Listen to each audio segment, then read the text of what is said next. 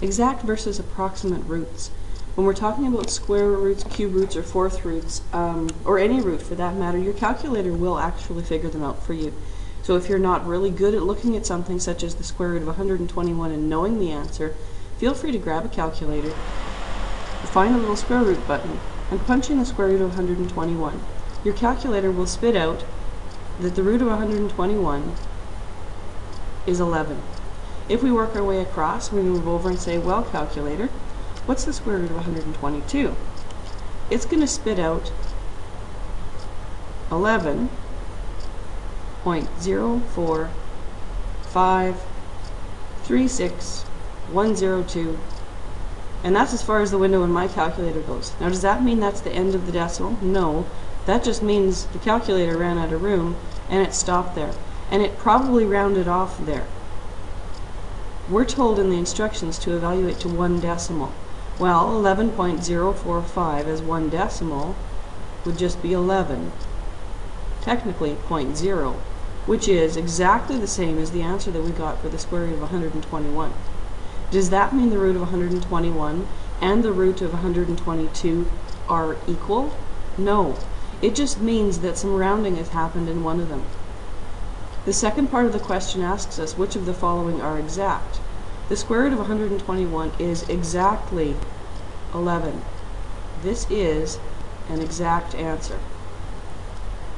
The square root of 122 is not exactly 11. This has been rounded off. You'll see this represented lots of different ways. One way is to put a little dot over the equal sign to say is approximately equal to. If you're asked to round it off to one decimal place, you can just write equals 11.0, but realize that this answer is technically approximate. Anytime we round something off, we've lost all of this information, so it's no longer an exact answer. What if it's a cube root? What if we move over here to the cube root of -8? Let's talk for a second. Can we find a cube root of a negative? Is there something that I can take 3 of them, multiply them together to get -8? There are. If I take -2 and cube it, I'll get -8. So -2 is the cube root of -8. Your calculator somewhere on it will either have a cube root function, or it will have a root that looks like this. Can I squeeze this in? If there's a button like this on your calculator, it might have a y underneath. The x and the y might be switched. Something like that will allow you to put a 3 there. And then you can find a cube root with your calculator as well, or for that matter, any root. So the cube root of -8 is -2. Is that exact? Did we round? We didn't round it off at all, so this is an exact answer.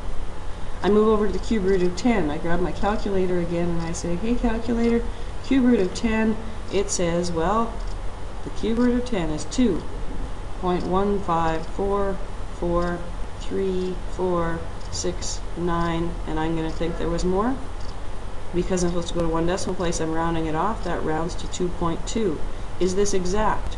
Have I maintained all of this information? No. That makes this approximate. A part of this unit is going to involve how do we work with radicals without turning them into approximate value. We're going to look at how to simplify radicals so that they stay exact. If you have more questions, make sure you phone or email your teacher or hop on GChat to get a quick answer.